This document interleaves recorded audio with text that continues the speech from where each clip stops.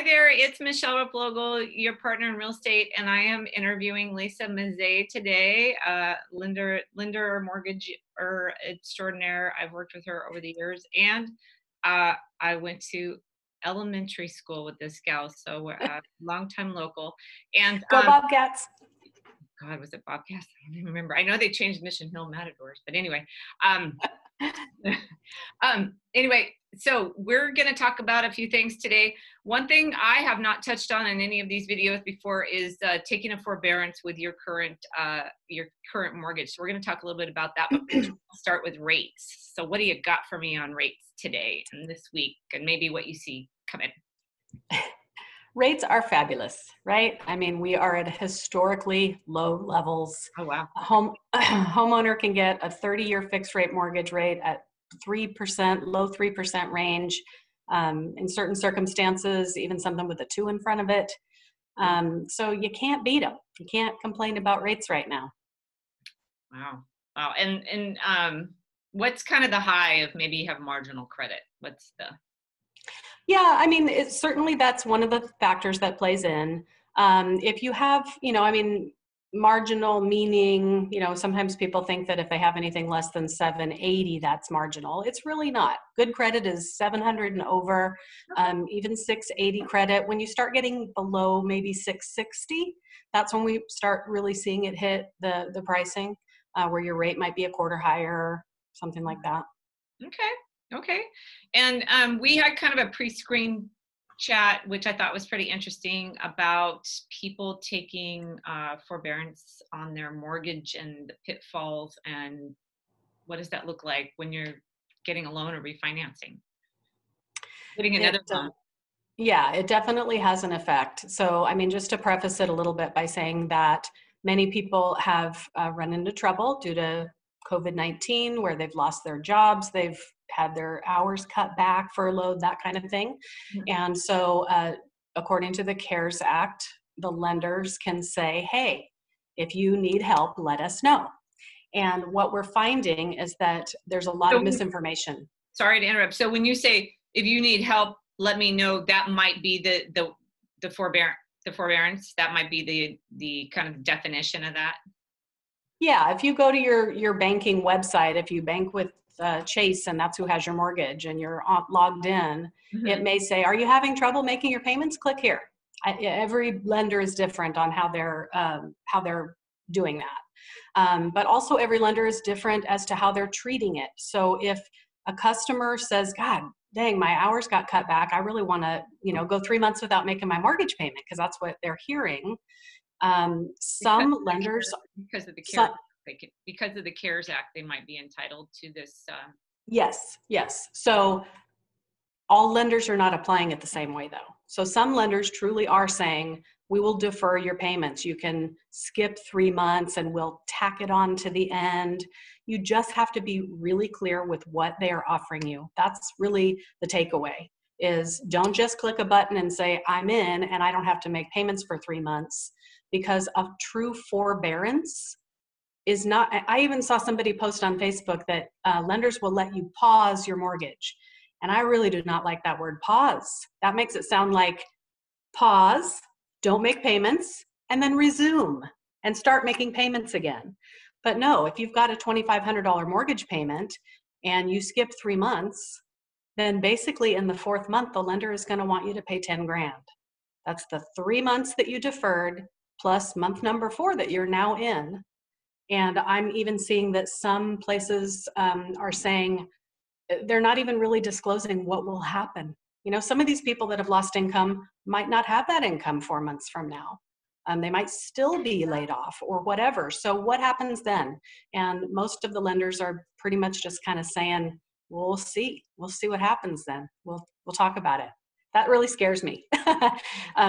And the other piece of it I think you wanted me to touch on is that if you could possibly refinance instead to better your position, try that first. Don't just automatically push the button to get the free forbearance, because you could end up screwing yourself to where you can't get a loan after that. So wow, yeah, because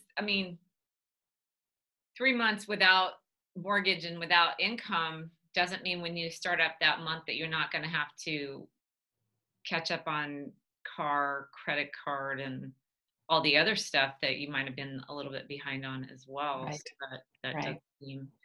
I did hear of a couple credit unions that are adding it to the back end, but it didn't sound like the big guys were doing that. Yeah. So just, I mean, if it were me, and I know that it's tempting to go the online route or the chat route because the lenders and loan Makes it servicers so are easy. Yeah. they're getting multiple calls, right? Nobody wants to be on hold for, 40 hours, but, it's worth it getting a human being just to find out what am I signing up for here? Because I find that many of my past clients don't actually know. And then even if they're not being reported late, the lender can't report them late if they do enter into a forbearance agreement as per the CARES Act. But even if they're not being reported late, the credit bureaus will still show that the account is in forbearance. And if we see that on a credit report, then I cannot do a loan for that person. Oh, boo. Yeah. And then if they're in forbearance, could you refinance it? No. Not us. Yeah.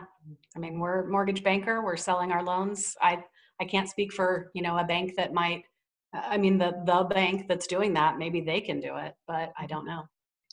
Interesting. Okay. I was going to recommend that they call either one of us first, maybe even when they have the screen pulled up with the bank and, I'm just reading this. What do you think? Mm-hmm.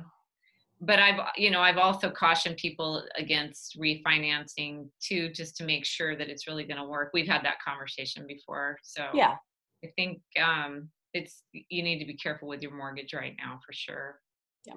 The other thing I had suggested in a blog post is maybe you should be watching how the banks are treating their clients right now and see who you actually want to do business with. I mean, I realize loans get sold, but at the same time, you might want to see how they react. Because I know some of the smaller credit unions have had some really good stuff for people. So I don't know. Yeah. That's true. And then just quickly, what have you experienced during SIP, like during the shelter in place? What have you experienced as a lender? Any kind of weird things or just any little antidotes? I think that, concerns about safety could delay some escrows, and primarily that comes down to whether we need a property appraisal. Yeah. Because the appraisers are taking longer. Oh, appraisals are taking longer. Okay. Yeah, I mean, between the appraiser and between the circumstances on that home, obviously, if it's vacant or whatever, but even so, I mean, you have to realize that even before the shelter in place mandate started, lenders were already dealing with unprecedented levels of mortgage applications just because rates were low. So, I mean, one of my appraisers got 28 orders in one day, and that's just one guy. So that is taking a little bit longer. Now we do get some relief where we can avoid an appraisal sometimes. So you don't know that unless you run it through and see if you get that waiver. But I just closed a purchase transaction in Santa Cruz, and we didn't need an appraisal at all. So the buyer still got their regular inspections and everything, but we didn't have to have an appraisal, so we were able to close quickly. And then that's for purchases, really. On refinances, there's many of my loans that I don't need an appraisal on at all, just because they've got the equity and you run it through, and if you get that waiver, you're golden. That, and then, I mean, that's really directly related to the shelter in place, but just the whole coronavirus, people maybe going into forbearance or whatever, lenders are a little bit sketchier on income and credit qualifying. We're really making sure that those people we're using that income to qualify them, that they're still employed a couple of days before we fund that loan. Double checking those things. So making sure that the people haven't gotten furloughed at the last minute. Well, I mean, overall, that's good for the actual health of the housing market to make sure people that are qualified could buy the houses. Right. We did that before, and that didn't work out, and we didn't really check out. So it sounds like overall the market's fairly healthy. We just have to kind of wait for things to open back up. I mean, I'm going out and there's traffic again, and you know, I mean, I know there's going to be some hiccups, but everything seems to be kind of trying to find its way back a bit. Yeah. So I think things will be okay. Cool. So if people have questions about their loan, I'll put your information down below. They can call you. I would Awesome. also have them call you about the forbearance idea too, to make sure before they actually hit that button, make Yeah. sure that that's really going to be a good thing for their future. Because I know there's a lot of always escape hatches that seem really cool, but then when it settles in, it's like unemployment. You should get your taxes taken out because you're going to get taxed on it, and you're going to forget about that later. Yeah. Stuff like that. Exactly. Yeah. Awesome. Well, it was great to talk with you, and I will get back in touch with you, and we'll see what else is going on in the market. Okay. Sounds good. Thanks for having me. Awesome. Hang on. Let me